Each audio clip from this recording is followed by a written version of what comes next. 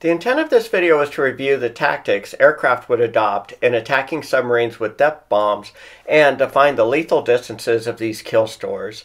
This is a Part 5 video of the channel's Bombers vs. Submarine Battle of the Atlantic World War II series. The B-24 and its variants were armed with various sensors, equipment, and weapons to effectively engage submarines.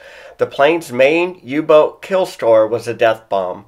Future videos will focus on the plane's air-to-sea rockets, search sensors, and countermeasures. The B-24 maritime patrolling aircraft were typically armed with 6 to 12 death bombs depending on their patrol distances. This map outlines the bases and sectors the B-24 aircraft would patrol. These lines fan out 1,000 miles from their bases. The source of this map is the declassified July 1943 Anti-Submarine Command Monthly Intelligence Report. All of the images shown in this video are declassified. As discussed in the Part 3 video, the aircraft observers will likely find the surface submarine before the submarine lookouts spot the aircraft. Aircraft spotters will see the submarine and/or its wake from about 11 to 23 nautical miles, as shown in this image from the January 1945 Anti-Submarine and Escort of Convoy Report. Aircraft radar range was about the same pickup distances as visual at 8 to 22 nautical miles, depending on the conditions and radar type, as shown in this table. A submarine lookout will spot the aircraft at around 6 nautical miles. This gives the aircraft a major tactical advantage. A depth bomb will need to detonate within a certain distance from the submarine's pressure hull to be lethal. This chart outlines the lethal distances from the submarine's pressure hull. The x-axis is the depth charge's explosive fill from 0 to 500 pounds. The y-axis is the lethal distance from the depth charge to the submarine's pressure hull from 0 to 35 feet. The two curves in the body of the chart represent the type of explosive fill as either TNT or Torpex. Torpex is considered 50% more powerful than TNT as defined in this December 1942 Anti-Submarine Command Monthly Intelligence Report. The mass properties and parameters of various aircraft-deployed anti-submarine depth bombs are shown in this chart.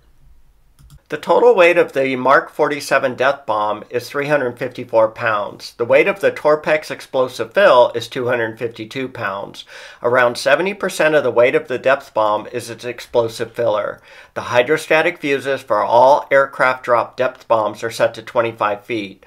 The depth bombs listed will have a forward submerged travel distance of 35 feet. These parameters will need to be accounted for in bomb placement. The lethal range of the Mark 47 equates to around 24 feet. Depth bombs are designed with flat noses to minimize ricochet upon water entry and to minimize underwater forward travel. The explosive fill and additional parameters of ship-deployed depth charges are shown in this image for reference. Depth bombs will be released at an altitude of 100 feet or lower, as discussed in this image. The depth bombs will be dropped such that the center of the bomb line is coincident with the conning tower at detonation. If attacking the submarine while on the surface, aim for the bow. If the submarine has submerged, the point of aim will be based on the U-boat's duration underwater, the forward speed of the submarine, time from aircraft release to detonation, and the underwater forward travel of the depth bombs. The Norden bomb site was not suited for dropping depth bombs at these low bomb release altitudes, as discussed in this February 1943 Monthly Intelligence Report. A low-altitude bomb site was developed for the B-24s dropping depth bombs. This chart outlines the performance parameters of various German U-boats from an April 1944 Chief of Naval Operations German and Japanese submarines and their equipment. A 517-ton class U-boat can travel up to 18 knots while on the surface.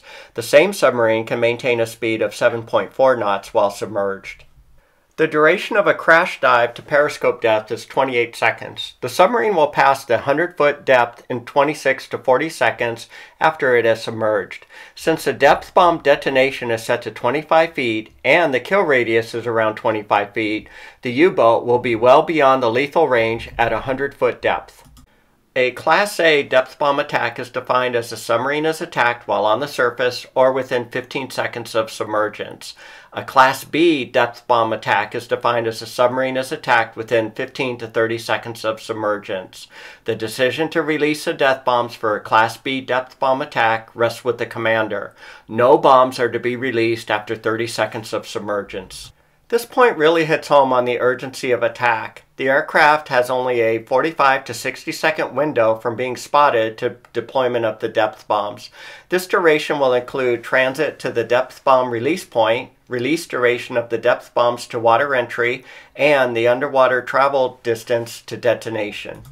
This image from a 1945 U.S. military intelligence document titled Timely Tactical Topics lists some simple rules of thumb based on combat lessons learned, such as transit to the submarine as quickly as possible, best to release the depth bombs while the U-boat is on the surface.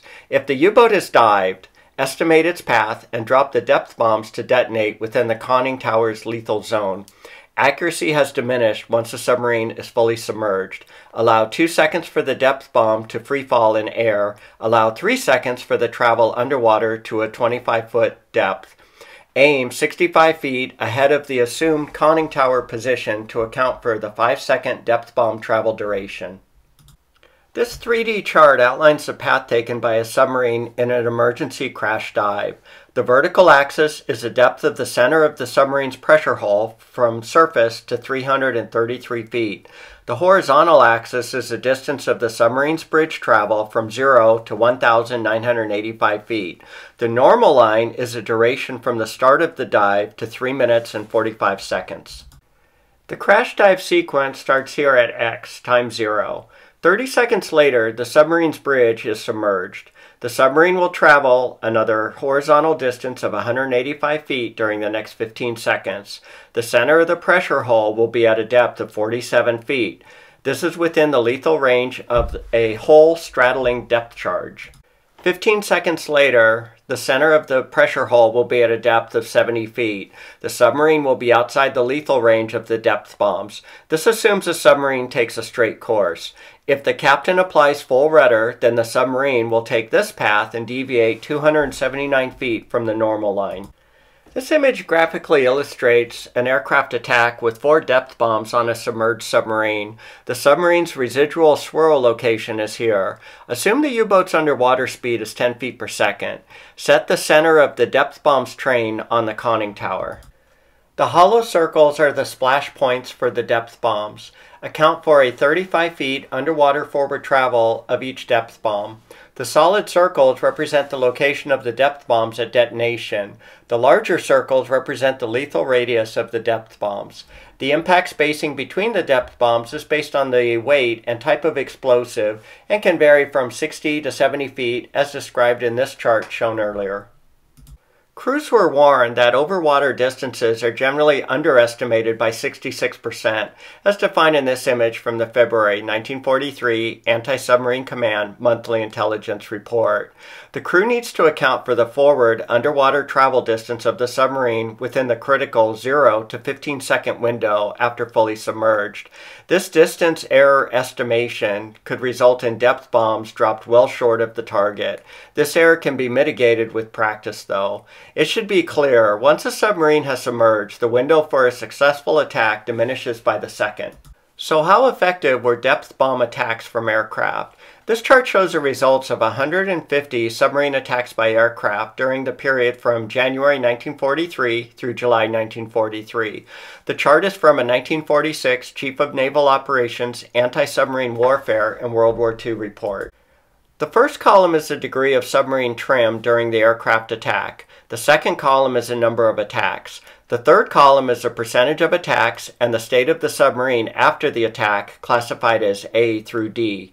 Status A through D is known sunk, probably damaged, possibly sunk, and probably damaged. The fourth column is the percentage of attacks and the state of the submarine after the attack, classified as just A and B, sunk, or probably sunk. 95 of the attacks were made while the submarine was on the surface or within that critical 15-second submergence window. 15 submarines were sunk or probably sunk during those 95 attacks, or 16%. 20 submarines were attacked when the submarine was submerged beyond 15 seconds. None of these submarines were sunk or damaged. The key takeaways from the video are: the aircraft will see the submarine before the submarine will see the aircraft. A depth bomb has a lethal range of around 25 feet. This depends on the explosive weight and the type of explosive fill. Aim the center of the depth bomb train to detonate at the U-boat's conning tower. The depth bomb spacing is around 60 feet with a hydrostatic view setting to 25 feet.